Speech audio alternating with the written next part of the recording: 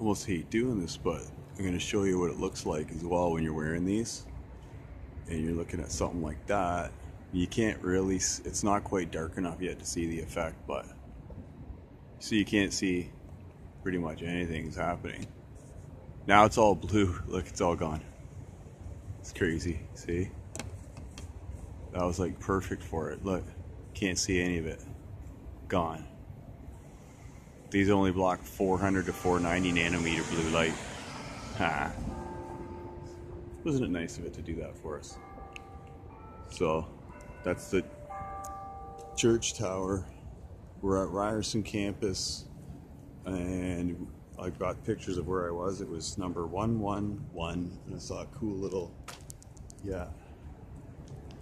We're wending our way over to that building that's right up top, which is the merchandise complex, which used to be Simpson Sears, and it's now condos, and it's really cool.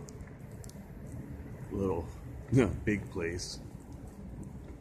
No, I already know because of my truck driving experience that is only going into the basement where they do deliveries.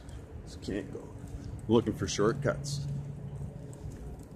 because I just got back to Toronto and a lot of stuff has changed, and I'm doing Uber delivery, testing out an entrepreneurial idea I've had, but it has to do with delivery.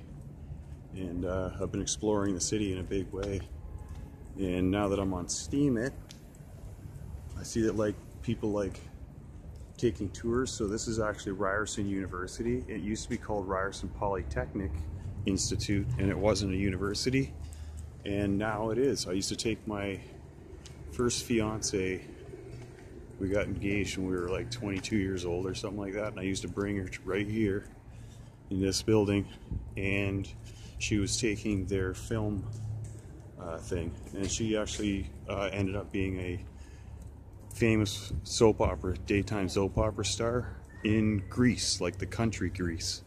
So it's cool. She's been on stuff like Smallville.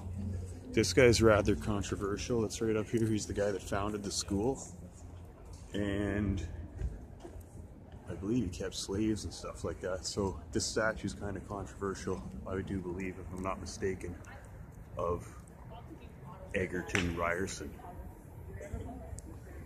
Egerton Ryerson. And because I'm filming it like this, take a picture of it. So this is the actual old Ryerson building. It's really nice for walking dogs in if you come in here. And going the other way, there's all, in Toronto too, if you go to the downtown core, you're going to see all these placards that tell you things about the history. So you can read all about it. And then going in there, there's like a nice raised area inside with like grass and stuff all over it, and people walk their dogs, play sports, and sometimes they hold rave parties in there for the school. They have DJs come in, and you can also watch movies and sci-fi flicks in the summertime in the park there as well. It's all free. So there's the old Simpson Sears building. So that company right now this year is being dissolved completely, and it was like one of the very first catalog companies that ever was, and for some reason they didn't catch on that they were already doing what we're doing now, but they didn't switch over to online. They were already doing delivery via a catalog service, just like you going on their site and saying I want to order this and that. They just sent the catalog to your house and you ordered it, called the number or whatever, and for some reason they didn't just switch it over to online, and they didn't do it right. They got the wrong advice and they got swamped by Amazon. But this used to be their main distribution center right here, and I'm taking care of my friend's dog up there, and I've been coming here for over 20 years. So first dog I was walking was a Dalmatian, Jake, and that's when I was a bodybuilder, so it's kind of cool to walk around jacked, walking a big Dalmatian. That was cool.